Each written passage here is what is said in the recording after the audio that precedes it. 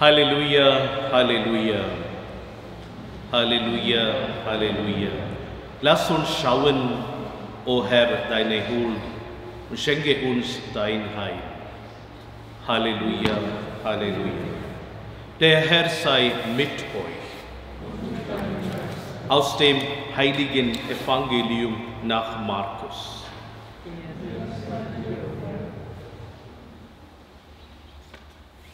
In jener Zeit sprach Jesus zu seinen Jüngern: Gebt Acht und bleibt wach, denn ihr wisst nicht, wann die Zeit da ist. Es ist wie mit einem Mann, der sein Haus verließ, um auf Reisen zu gehen. Er übertrug die Vollmacht seinen Knechten, jedem eine bestimmte Aufgabe. Dem Türhüter befahl er, wachsam zu sein. Seid also wachsam, denn ihr wisst nicht, wann der Hausherr kommt, ob am Abend oder um Mitternacht, ob beim Hahnenschrei oder erst am Morgen. Er soll euch, wenn er plötzlich kommt, nicht schlafend antreffen.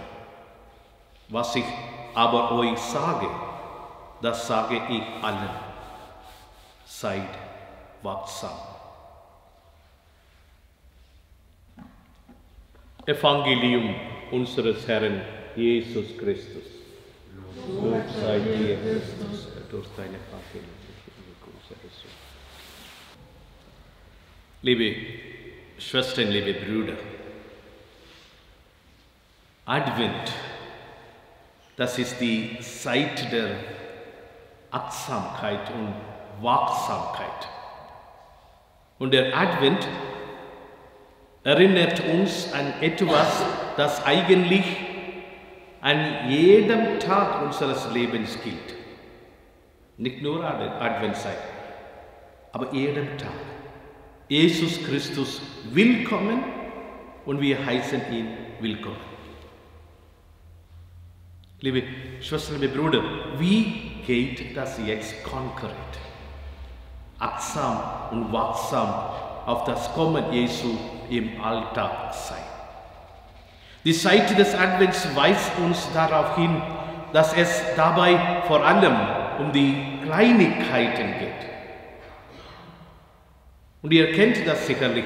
Es gibt Leute, die haben wirklich Freude am Sport. Die laufen, fahren mit dem Fahrrad, steigen auf Berge, die schwimmen und vieles mehr. Und sie bewegen sich und schwitzen freiwillig und es geht ihnen gut dabei, wenn Sport macht. Ne? So ganz kann ich das nicht nachvollziehen, aber ein schlechtes Gewissen habe ich schon, denn Sport ist gesund. Er würde mein Leben bereichern, wenn ich Sport mache, aber ich kann nicht. Aber wie anfangen? Wie mache ich, dass es mir taugt? Liebe Schwestern, liebe Brüder, ähnlich ist es mit dem Glauben. Manche leben ganz begeistert dafür, stehen mittendrin und es erfüllt sie. Andere sehen von außen zu und fragen sich, wie macht er das?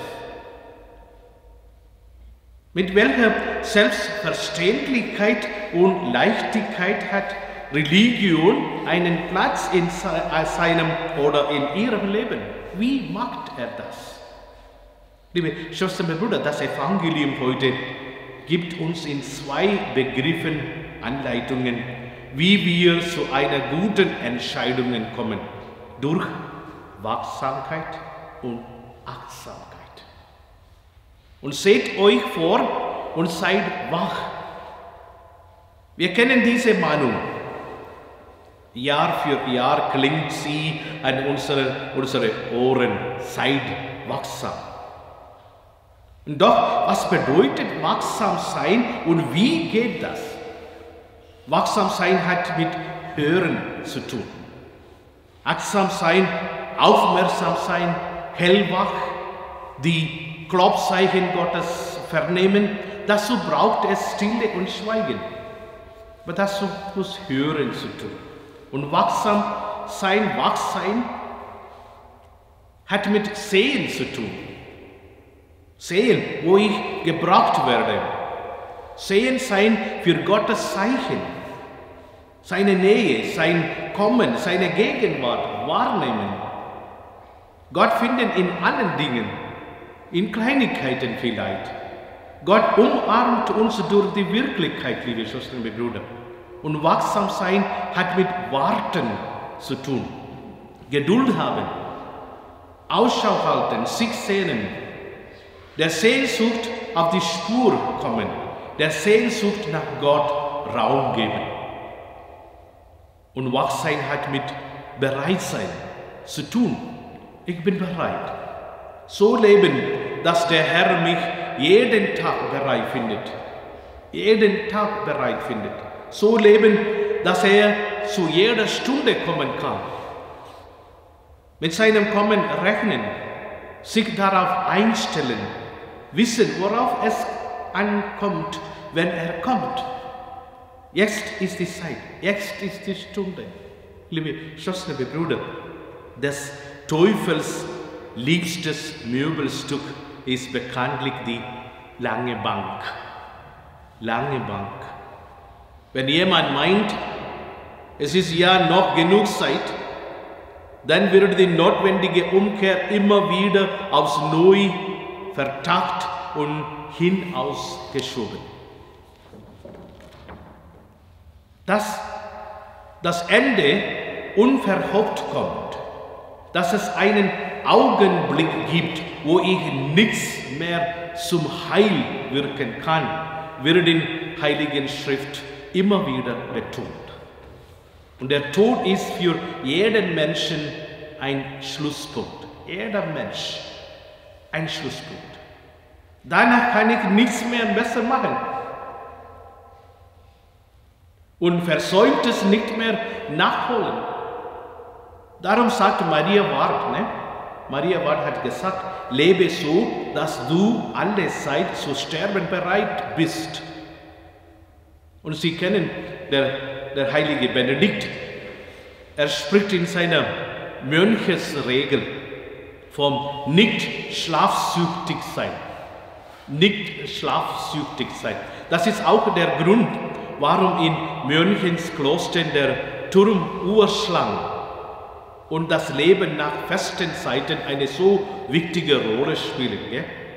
Der Glockenschlag von Turm soll an die Wachsamkeit erinnern, den Blick des Mönches auf die verlorene und die gewonnene Zeit lenken und an die zu machende Arbeit erinnern. Und es geht um eine stündliche, ja manchmal sogar halbstündliche Überwachung des Lebenswandels. Liebe Schwestern und Brüder, der englische Schriftsteller Charles Rede verfasste eine Weisheit, die im Laufe der Zeit dann dem jüdischen Talmud zugeschrieben wurde, um in ihrer Botschaft größeren Tiefgang zu erhalten. Es ist in Englisch eigentlich, aber ich sage in Deutsch. Achte auf deine Gedanken, denn sie werden deine Worte. Achte auf deine Worte, denn sie werden deine Gefühle. Achte auf deine Gefühle, denn sie werden dein Verhalten. Achte auf deine Verhaltensweisen, denn sie werden deine Gewohnheiten. Achte auf deine Gewohnheiten, denn sie werden dein Charakter. Achte auf deinen Charakter, denn er wird dein Schicksal. Achte auf dein Schicksal, indem du jetzt auf deine Gedanken achtest. Liebe Schwestern und Brüder, einen Rat des heiligen Franz von Sales möchte ich allerdings auch noch hinzufügen. Er schreibt, man verrichtet kleine Dinge dann in ausgezeichneter Weise, wenn man sie mit dem festen Willen tut, Gott zu gefallen. Gott zu gefallen. So letztlich sollte es also bei allem, was ich mir vornehme oder tue, darum gehen, liebe Schwestern und Brüder, Gott zu gefallen. Gott zu gefallen. So wünsche ich uns allen, dass es uns in den kommenden Wochen des Advents gelingt, für Gott viele kleine Türen zu öffnen, die ihm deutlich machen, dass er in meinem Leben willkommen ist und die ihm gefallen. Amen.